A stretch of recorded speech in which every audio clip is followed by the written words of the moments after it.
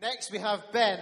Ben Page is a filmmaker, adventurer, and photographer. He spends his time travelling to some of the world's remotest corners under human power in search of wild and diverse adventures and experiences.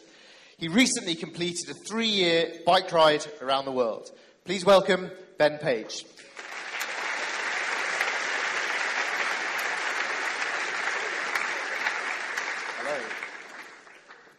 So yeah, back in 2014, I was a fresh-faced university graduate, 22 years old, and for the previous years I'd been dreaming up of this bike ride around the world, kind of inspired by a ginger Yorkshire bloke a little bit.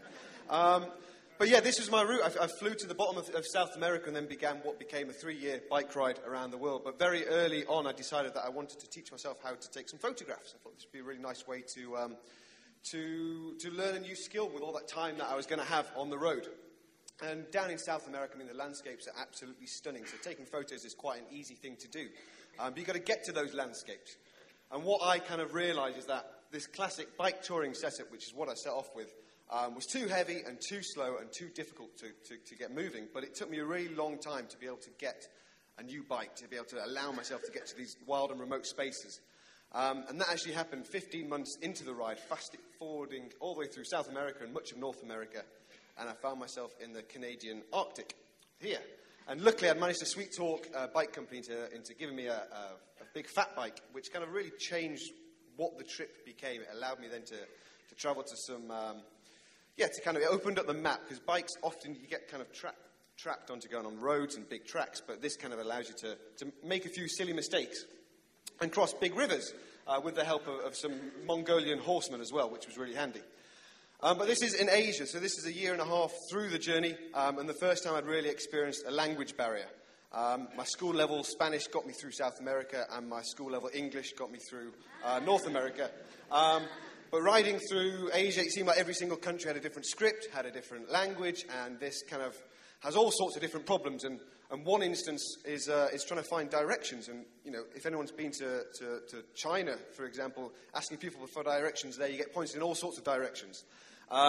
Or on one instance, I spoke to an old man and said, "Do you mind if you tell me if this path leads over to the next valley, to the next town?" And he turns around, walks into his house, comes back, hasn't uttered a word, and returns with these 2 kittens.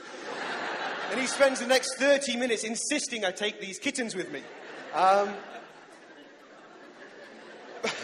But just as a little aside as well, this was one of the most bizarre experiences I think I had, this was in the middle of Mongolia, in this small little village, and this was actually quite common throughout much of Central Asia and Mongolia. There were Morrison's bags absolutely everywhere. The smallest little shop had Morrison's bags, and I think when the 5p plastic bag charge came in, Morrison's must have had millions of the stuff, and they shipped it all over to Asia, so that was quite like a little taste of home.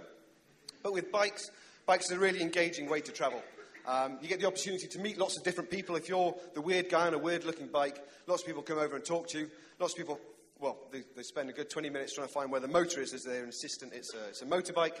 And then when they kind of accept that there's no motor, they go and have a lovely ride. And that's a great way to kind of be introduced to people and to kind of break down a few barriers that are there. But speaking of breaking, I was often going into places where I was carrying the bike, pushing the bike, and kind of putting it through lots of misery. And when things go wrong, you've got to try and find a way to MacGyver the situation to try and fix it. Now, this obviously, for anyone who's been bike touring, happens quite a lot, and you can always find a magical way to do it. But one of the most difficult times was when I unfortunately snapped a crank when I was in Zambia. Now, I didn't have any money to be able to buy a new one and ship it over. I hadn't really spoken to my bike sponsors, so they hadn't delivered anything. But I came up with this ingenious solution, which was to drill a hole further down the crank, so basically shorten this whole pedal and find the biggest, fattest bolt that I could and put it into this newly built drilled hole, which is fantastic and quite funny. And all the locals were laughing because I was like, "It's going to be a couple of days. It's going to be wonderful." Cycle along, but I actually rode with that for about a month and a half, 3,000 kilometres. So it destroyed all my shoes, it destroyed my feet, it destroyed my knees and my ankles, but it kind of just taught me that, you know, you can always figure out a situation when it goes a little bit awry. But riding a bike, as I said before, it can take you to only a few places, and sometimes you've got to leave the bike alone and go and climb a hill. So this was in the Masai Mara in Kenya and Tanzania. And it's a massive expanse of land, and you can't really see it from the ground. You've got to get high, so I went to climb a mountain. And halfway up this mountain, I was walking up, no pass, and just kind of like trying to find my way.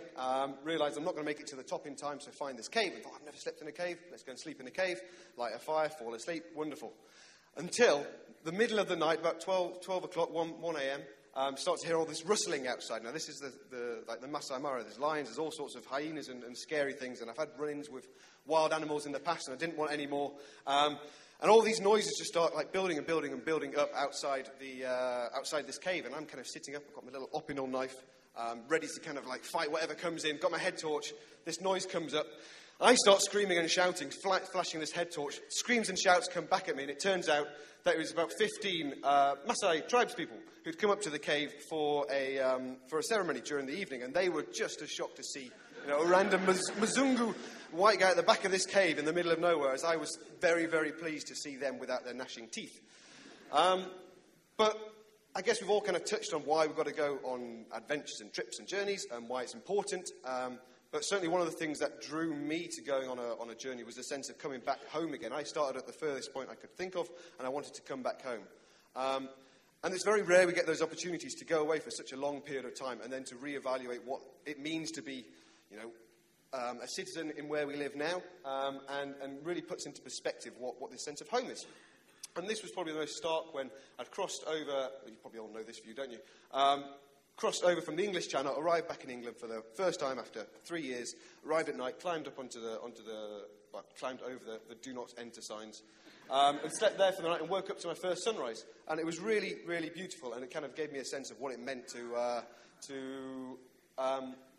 see the White Cliffs of Dover. And the journey was ostensibly all on my own, long periods of time, like a year at a time at once on my own. But the take-home message was, you come back home and there's friends and family, and it's all good fun to go off and do things on your own, but it's when you've got that family and those friendships to come back home to makes it all worthwhile. So, hey, there we go. Thank you very much.